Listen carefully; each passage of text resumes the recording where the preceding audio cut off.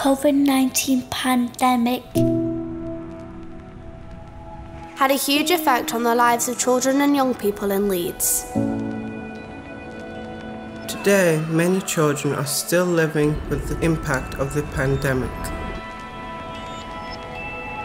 particularly in deprived areas. This is our story. and the story of our families. In our own words. In our shoes.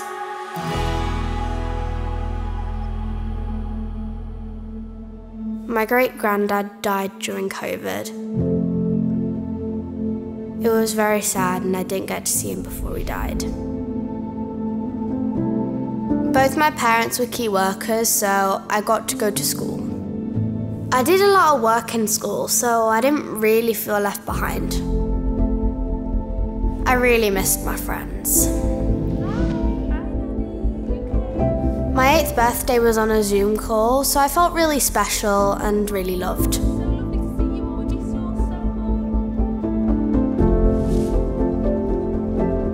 I was pregnant with James in lockdown.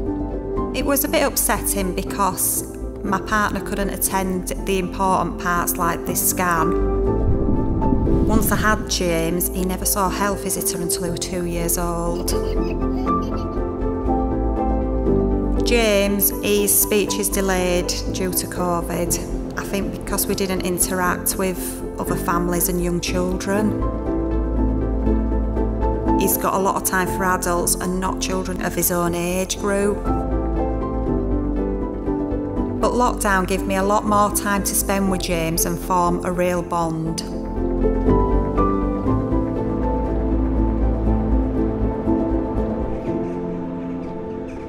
We played hide and seek a lot with our dad. Dad couldn't work, so we spent lots of time with him, which was nice. My nanny died of COVID. It was sad. My little sister was born in the pandemic, but she was in hospital all the time. She was very ill.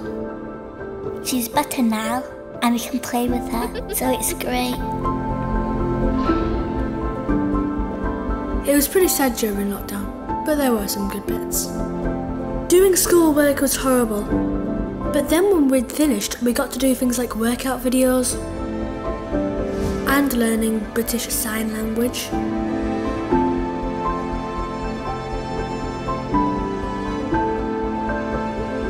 It was pretty depressing in lockdown.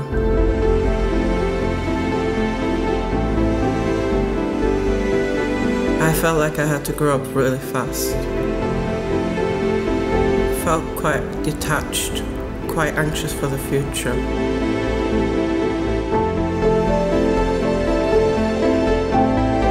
I'm glad it's over now. We get to go out more and see friends, live our lives. I like to go to youth theatre. And if I get in, I like to go to Performing Arts College. Who knows what the future holds?